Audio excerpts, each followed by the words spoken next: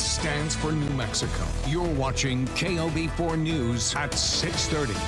A historic moment for Belen today. President Biden came to town and we checked. It appears this is the first time any sitting U.S. president has ever paid a visit there.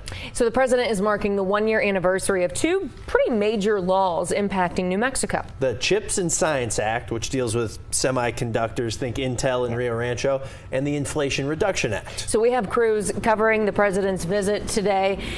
Felice Romero has the local buzz from what was a very big day for Valencia County. We want to get started, though, with Matt Grubbs because, Matt, the name, the Inflation Reduction Act, probably not the most accurate way to describe what's happening here because there was a lot of talk about spending and also job creation today.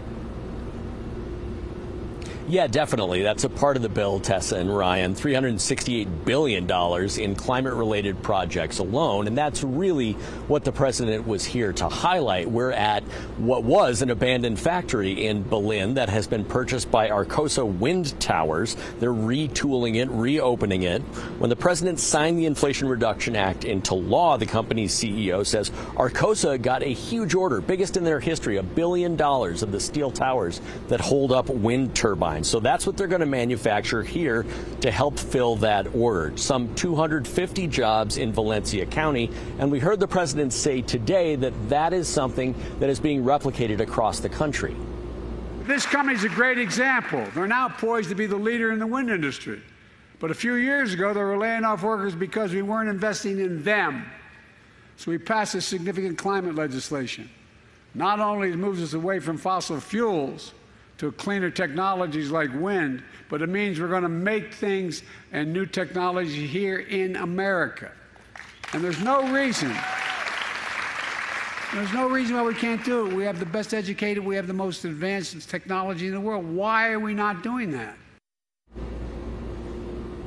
And that's really the reason for the president's visit here in a nutshell, to make that argument that, hey, we are doing that all the spending and all the laws that were passed a year ago are starting to take effect. The president highlighted $25 million for Albuquerque's Uptown Transit Center, $160 million for water projects in eastern New Mexico, $1 billion in infrastructure for broadband internet access. Now, not everyone is confident that that money is going to arrive and that it'll make the kind of difference that the president is promising. But he says that America cannot lead the world with a second-class infrastructure. I'm not here to declare victory on the economy. We have a lot more work to do. We have a plan, and it's turning things around. Bidenomics is just another way of saying restore the American dream.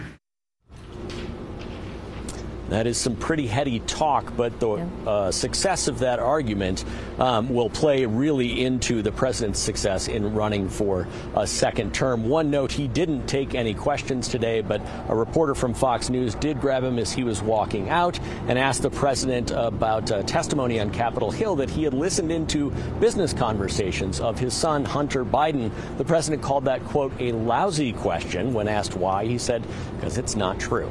That's something that's going to be following him around wherever he goes. Back to you guys. Oh, yeah, probably until next November and beyond. That's for sure. Matt, thanks so much.